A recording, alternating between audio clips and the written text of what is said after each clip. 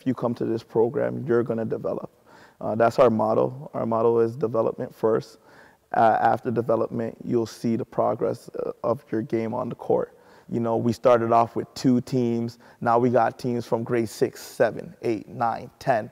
And we might be doubling up at that grade 9, 10, 11, and 12 age group just off of the contacts that we're getting and people saying they want to be a part of the program. As long as our coaching staff is always strong-minded and we have the willpower to always do that, you know, I don't see any other organization competing with us.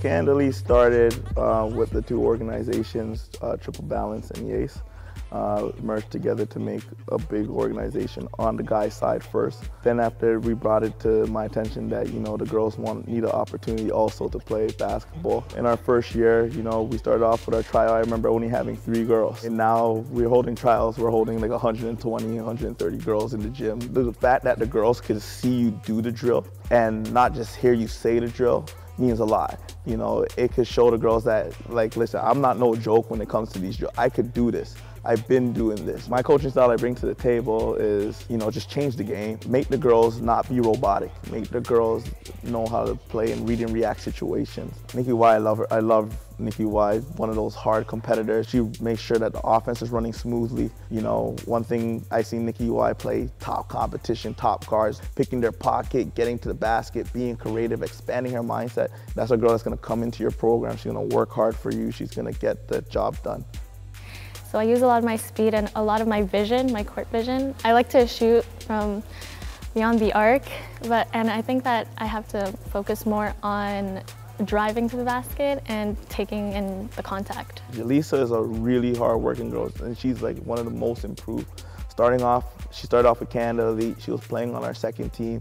She understood that it's a grind, and she put in the work like over the summers, and you could see that she was getting better and better. There are some times where I seen Jalisa on like one defensive rotation to the next defensive rotation, helping someone else's mistake and getting the steal right after, and then pushing on transition and getting the fast break layup. Usually I like to get a lot of steals and then hedge the ball up to people, or little jump shots around the key, like mid-range shots. Defense is really important because defense wins games at the end of the day, and you have to know how to dig deep at the end when you're losing it. My favorite saying for Rachael Niles is heart over height. You know, standing at like 5'2", you know, like her change of speed, how quick she could shift the ball from left to right. Like, you know, every coach that talks about her they love her competitive spirit, how she just gets there. Like, you can't read what her emotion is on her face. That's something that a lot of people need to like kind of like change in their game. I feel I have a good court vision. I can finish in the paint. I feel something I need to improve on is communication. I hustle every play, and I'm always trying to talk, like be a point guard, leader.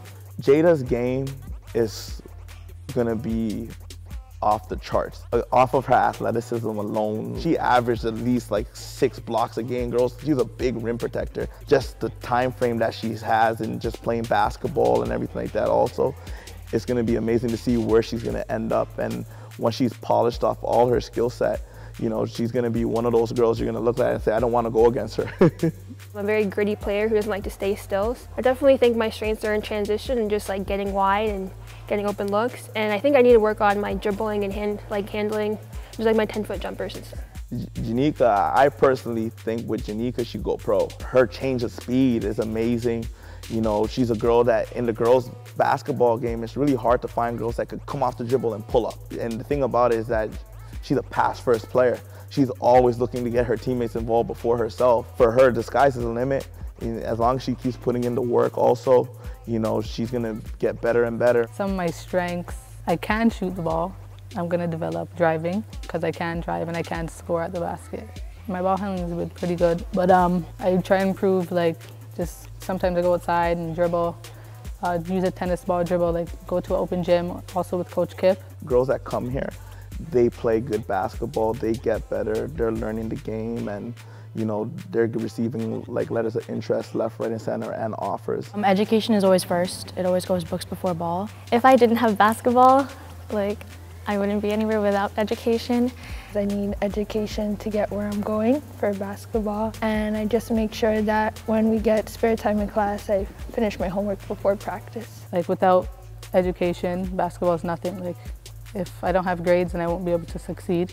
Our main goal is to make sure that the girls get a free education, you know, and we'll do whatever it takes to make sure we put them in that situation. You got 25 push-ups. You guys lost, come on. Nikki won, you're good. Let's go, knock it in. 20. If you're outside a little bit more, you put it up here. Right is here, hard over top, left, right, finish. All right, for you guys, it's basketball and books. Books and basketball.